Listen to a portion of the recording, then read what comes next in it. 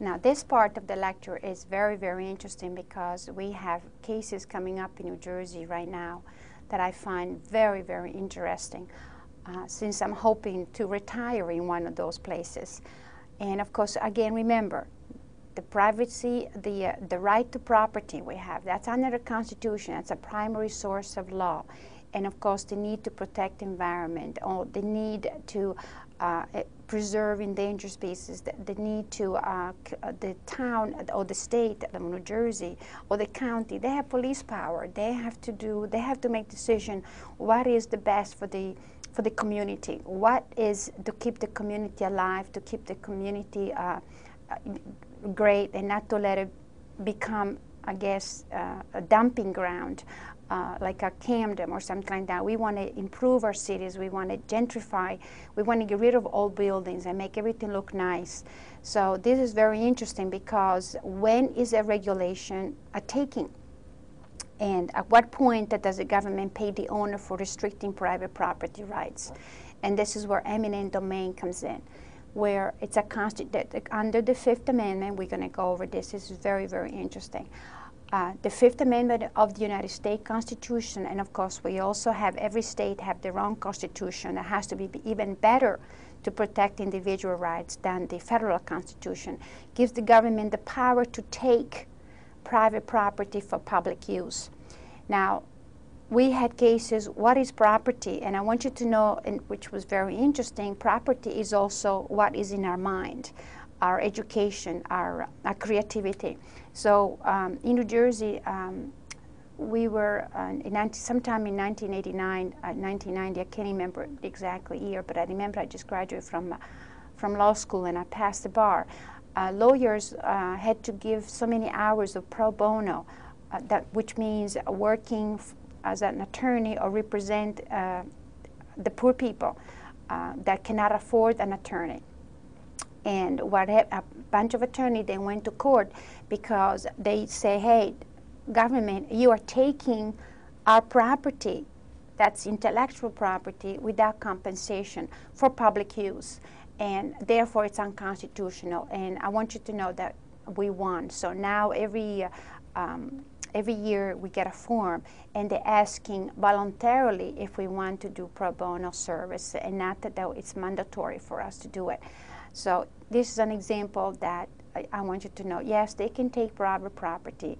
They can take, but it has to be for public use. And if they're going to take it for public use, then you have to be compensated. And in this situation is what is public use. And the Fifth Amendment attached an important condition to this power, however, and that is when private land is taken for public use. Now remember, public use, the landowner must be given just compensation, which is market price. An ongoing legal debate has to do with whether environmental regulation that limits private property owners' uses of their property constitute a taking of private property in the public interest. Now, here comes the EPA telling me that I cannot use my property for the good of society. And if we go back to the hypothetical, it's because somebody's spouse needs the lizard that it's in my property because it might stop or cure or have remission about cancer. And is that public interest? And this is the big issues that we have. What is public interest? And in New Jersey, we have a couple of cases coming up in Long Branch and Asbury Park where they are taking down all the whole houses and build condos all along the boardwalk. And of course the people, some of the people don't want that. They bought the house a couple of years ago to retire down there, and now the government says, well, we're going to buy your house because we want to build condos. And of course their justification or their reasoning is for the good of society, for public use. And well, what is public interest? What is public use? And the mayors of these towns are saying that with building condos, we're going to have employment, a lot of work, a lot of jobs for people there, more income, higher taxes, tourism. They can rent the condos and have tourists coming from all over the United States, if not even from other part of the world. And that will bring more money to the town, and therefore with more taxes we can have more police, we can have more protection and safety for the community. And it's very interesting. In some town also to build malls, and again, more taxes, more jobs, more employment, and therefore it's good for the community, for the good of the community. And is that what the Constitution meant, public interest? Is that what the Constitution meant as public use? And this is where this part of the lecture is very interesting. If so, the property owner should receive the just compensation guarantee under the Fifth Amendment. In some cases, the court have held that the property owners on this issue in favor, that, yes, that the taking of the EPA, this is again environmental situation, they have to pay the owners, and in some court instead decided with the government regulation that the landowners were not entitled to any compensation. And this is started as early as 1954. This is why I shared this case with you, Berman versus Parker, where the owner of a profitable department store, which happened to be located in a slum, tried to block the District of Columbia from exercising its power of eminent domain. Now, here is something where it's a department store, it's in a slum, so that means more jobs, and they tried to block the district court. They don't want to sell. They don't want the government to take their property. As a way of dealing with urban blight, the district had decided to raise certain areas of the city and rebuild. The court refused to second-guess this use of police hours. So in this case, the court is going what? With government. This concept of the public welfare is a broad and inclusive. The value is represent our spiritual as well as physical, aesthetic, and as well as monetary. This is the court reasoning. It is within the power of the legislature to determine that the community should be beautiful as well as healthy. This is for the public interest. Spacious as well as clean, well balanced as well as carefully patrolled. So the town won in this case. It's okay for the town to destroy certain area of a town if it doesn't look nice and if it's not healthy and if it's not clean. The government then may regulate private property in ways that drastically reduces its value without paying compensation. 1954. You have a very interesting case in your textbook, the Lucas case. What do you think of the whole notion of eminent domain then, comparing with the Lucas case? This is a question that underlines Lucas case decided, and this was in 1992. Read the entire case in your textbook and compare Lucas' case to the following contemporary legal debates. Now keep in mind the 1954 case, and now read the Lucas case in your textbook, which is 1992. Here we have some new cases coming up, Asbury Park and Long Branch. And again, here is the government want to take the property and they want to have just compensation, and some people do not want to sell the house.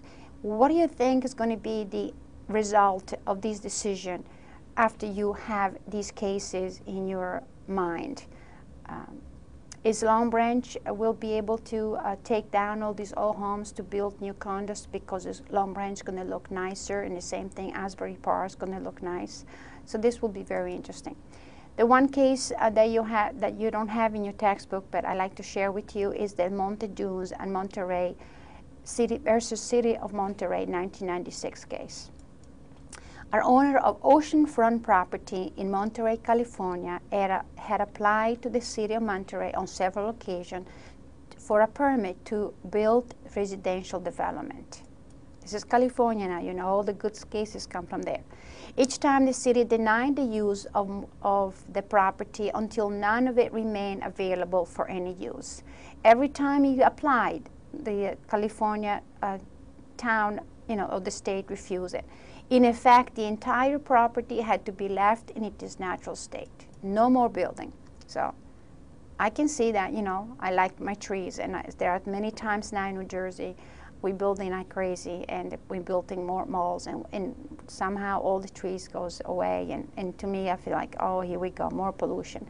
But then again, think of this case. The city claimed that it was seeking to protect various forms of wildlife that inhabit the coastal sand dunes. Now, this has nothing to do with pollution. This is something to what? To save endangered Smith blue butterfly. That's it. It's nothing to do with polluting right now. This is something about save somebody, some species of butterfly that if we build, they will move to someplace else. If they move at all, they probably die. Eventually, the property owner sold the property to the city and then sued the city, claiming that the restriction on use amounted to an unconstitutional taking without just compensation. So here is the California taking, the city taking these owners, pay them compensation, and then they sue because they thought that that was unconstitutional to save some blue butterfly. The jury awarded and agreed that the owner $1.45 million in damages. In this situation, the jury won, or let's put it this way, the plaintiff won, because they were going to, they got paid for their property to save some butterfly.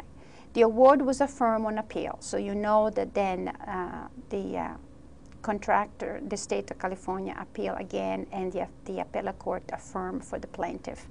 The city then appealed to the United States Supreme Court, arguing that the question of whether a taking had occurred should have been decided by a judge and not a jury.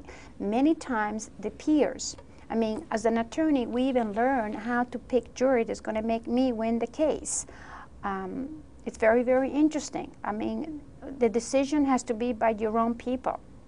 And they felt that if they have the judge making the case, the judge would favor the town, because, you know, the judges get paid by the taxpayer, so he's going to support the town.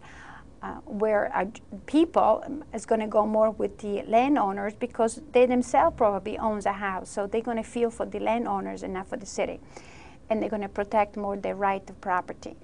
In 1999, the Supreme Court, however, held that whether a taking has occurred is a predominant factual question. It's a question of fact, and therefore a question for the jury to decide. Very interesting. It is a fact if that's a taking or not for public use and public interest. The De Monte Dunes case was regarded as a victory for property rights advocates. For state and local government, however, decision meant that they would find it more costly to preserve natural resources in their community, because they could not buy the property to do so. So it would be much more expensive. Plus, they went all the way to the Supreme Court, and that's expensive. Now, this other case of eminent domain was very interesting. Now, this is 2002. Now, comparing with the 2001, and then you had the Del Monte case, which was 1996, and that's very important too. The different time, you know, because we change it. Remember, law reflects social changes. And this is very interesting too, because the United States Supreme Court supported the local regulators. So in this case, Supreme Court goes for the local regulators. The case revolved around an attempt to curb pollution and the growth of algae in Lake Tahoe on California-Nevada border. In 1981, the town or the agency issued a temporary moratorium, remember, just for a while, on the construction of residential housing in areas around the lake that were the most susceptible to further environmental damages. Just for a while, it stopped building. And the moratorium was extended over the next several years until 1987. So for 6 years, people owned property that were planning to build, and they couldn't build because there was a moratorium. Always waiting for this moratorium to end so that they can continue to build. In the meantime, some of these people were building retirement homes, some people vacation home. Now, if you had little children and you could not and you could not build until 1997, well, if you had a teenager, by 1997 they got married, they probably never wanted to come to your summer house anyhow. But 1997, it was a revised plan, which is still in effect. So they were hoping that by 1997, the plan would be revised and the moratorium would be stopped. Well, most of the affected property owners were older couples who had purchased their lots decades early and had planned to build their retirement homes along the lake. So here comes 6 years passed already. They revised the plan for who knows how long. And in the meantime, you are retired and you don't even know if you're going to be around alive to build your retirement home. So I I can see, you know, I wouldn't like that either, because I'm planning to do something like that too. So the moratorium, however, allowed no exception and forbade any land use whatsoever. Always been temporary. And it was going to be, who knows when ended, because they didn't put any end. The regulations were so stringent that some owners were even forbidden to enter their own land without the agency permission. So here I have this land. I can even go and walk through it. I can even go there and take pictures to show it off to somebody else that I have this land. Ultimately, the owners sued the agency, claiming that a regulatory taking had been occurred. Even if it was temporary, they felt this was a taking. And again, what is the definition of taking? Because next thing you know, they're taking this property temporary. They're not using it to build something. They are taking just for a little while because they don't know yet if this will be damaging the blue butterfly. Remember that. Even if the taking was all in temporary, the regulation had forced the owners to give up all reasonable use of their land. They could not use it and they could not sell it. Economically and personally for a period of time, and they deserved to be compensated for this deprivation. They felt that, hey, we cannot build, we cannot use it, and we cannot sell it. The government then should pay like a rent, you know what I'm saying? Like when you're renting an apartment, I mean, you're using it. I know so many times when somebody sells a house, but they cannot move into the new house, so they have to stay in the house that they sold for a couple of more days, sometime a week, sometime 2 weeks. We use a use of occupancy lease, like where they pay daily on a daily rate of something, because they're using the apartment. Even if they sold the house, they're using somebody else's property for their convenience. So here is something where the agency is using somebody else's property. They should be paying some kind of rent or something. So the United States Supreme Court sided with the regulators. The court held that the agency action had not deprived the owners of their property for too long a time, and thus no taking had occurred. How long is too long? Remember, it was 6 years, and they revised the plan, and there was no yet the end of the thing. So maybe it's another 6 years. So the question then is, how long is too long? The court said no categorical rule could be stated, and the answer always depends on the fact presented. Now, remember, they took these people to court again, and you cannot take the same people to court again for the same action. So how long is that long? The court says it depends on the fact. And where do you stand on this issue? How do you feel? What would you be your argument or your justification from an ethical perspective? Should private landowners be compensated when the land is essentially taken for public use by environmental regulation? Should landowners be, again, what is taken? What's public use? How long is the questions, you know? I want to hear what you think. Should landowners be compensated even when taking is temporary? Please post your views on these debates between private property rights and public interest in preserving natural resources and habitats for wildlife on the discussion board. I really would like to hear your opinion, your justification, or your logic. And again, remember, present the balance between the individual right of using the property, because they have a right of the property, and also for the good of society. And in this situation is environmental protection. Thank you.